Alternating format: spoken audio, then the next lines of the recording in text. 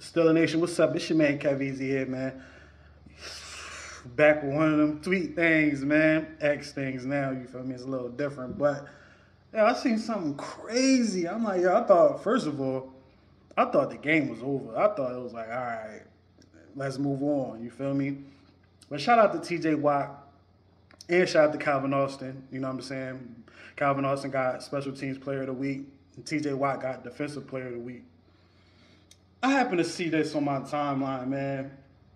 And it's from the Giants' right tackle, Jermaine Eluemunor. If I said the name right, cool. If I didn't, we're going to change your name to Enable. Because you enabled TJ Watt to get Defensive Player of the Year. Defensive Player of the Week. You know what I'm saying? I'm probably speaking too early. Defensive Player of the Year is loading. But, you know, he came out of his mouth. He said something crazy. He said, I was on the island with him for the majority of the game. And he didn't do a damn thing.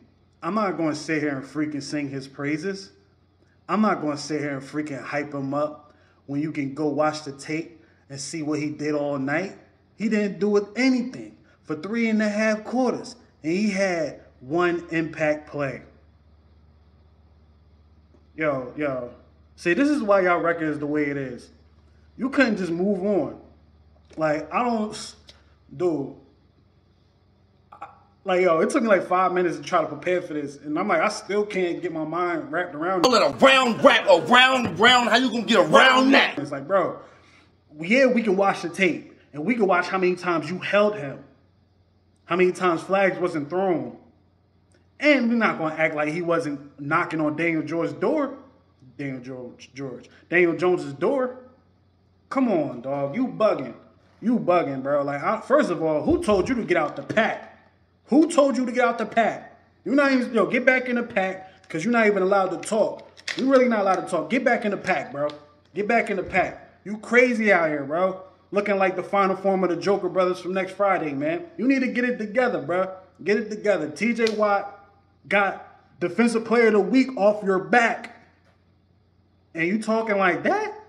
Focus on your next opponent, man. Focus on who's going to be our quarterback this week. Focus on, scratch that.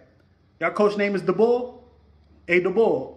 You need to get DeBull out the starting lineup and have him go watch the film over and over and over. Scratch the film. Have him watch that play over and over and over and over.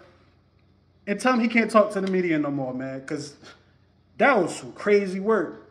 That's some crazy work, man. Selling Nation. You see what happens when TJ Watt make impact plays. You got people that want to hate.